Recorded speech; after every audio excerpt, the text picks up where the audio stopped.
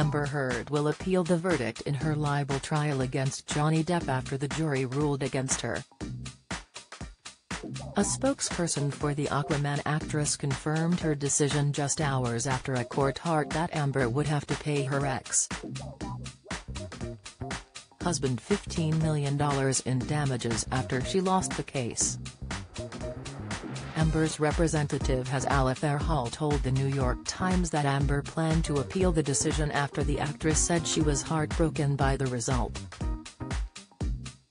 Johnny, 58, brought the case to court after accusing Amber, 36, of defaming him in a 2018 op-ed she penned for The Washington Post entitled, "I Spoke Up Against Sexual Violence, and Faced Our Culture's Wrath.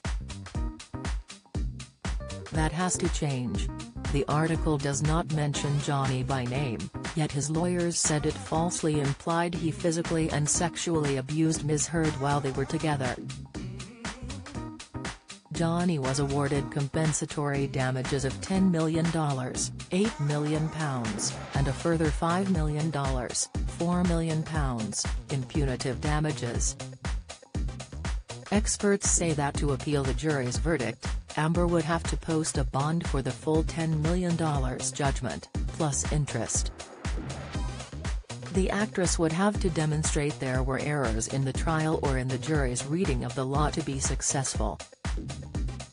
While Amber is set to be planning the next round of their legal battle, Johnny was seen relaxing in a pub in Newcastle with singer Sam Fender.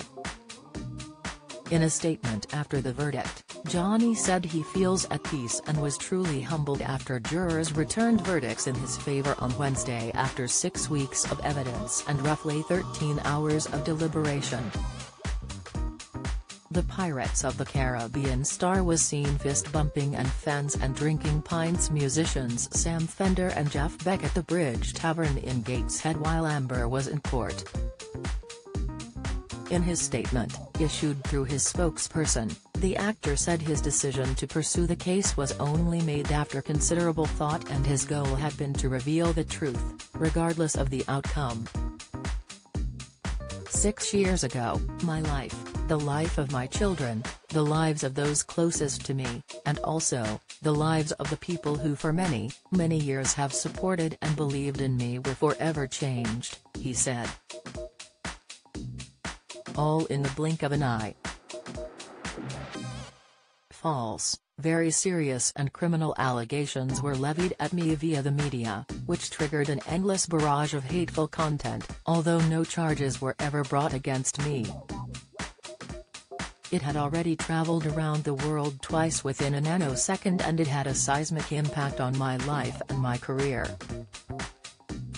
And 6 years later, the jury gave me my life back. I am truly humbled.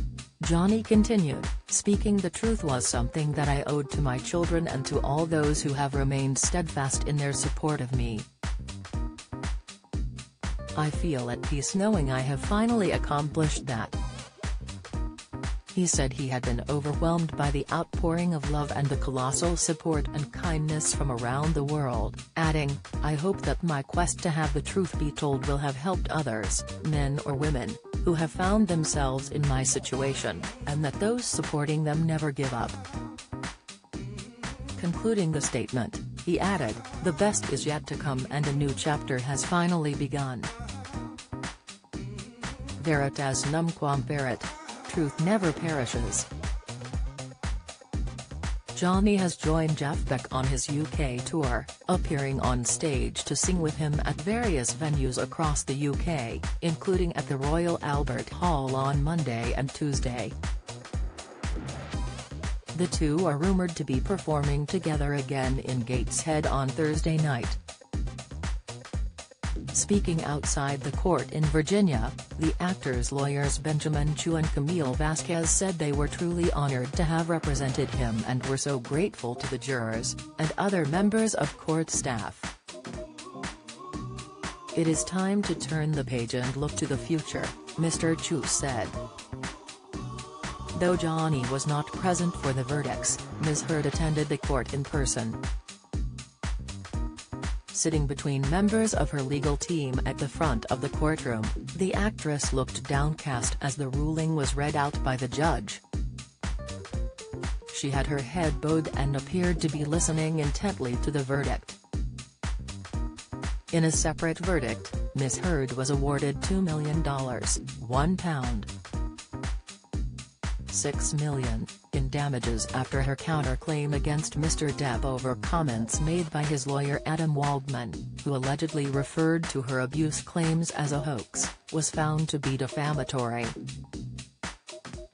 Following the verdict, the actress said she was heartbroken but even more disappointed with what this verdict means for other women. "The disappointment I feel today is beyond words," she said in her own statement, which was shared on social media. "I'm heartbroken that the mountain of evidence still was not enough to stand up to the disproportionate power, influence, and sway of my ex-husband. I'm even more disappointed with what this verdict means for other women." Ms. Heard said the verdict sets back the clock to a time when a woman who spoke up and spoke out could be publicly shamed and humiliated. She added that Mr. Depp's attorneys had succeeded in getting jury members to overlook freedom of speech. "I'm sad I lost this case. But I am sadder still that I seem to have lost a right I thought I had as an American, to speak freely and openly," she said. The case was brought in Virginia rather than in California, where the actors live, because the Washington Post's online editions are published through servers located in Fairfax County. Witnesses have included family members, friends, colleagues, employees and other individuals including British supermodel Kate Moss, as well as both Mr. Depp and Ms. Heard.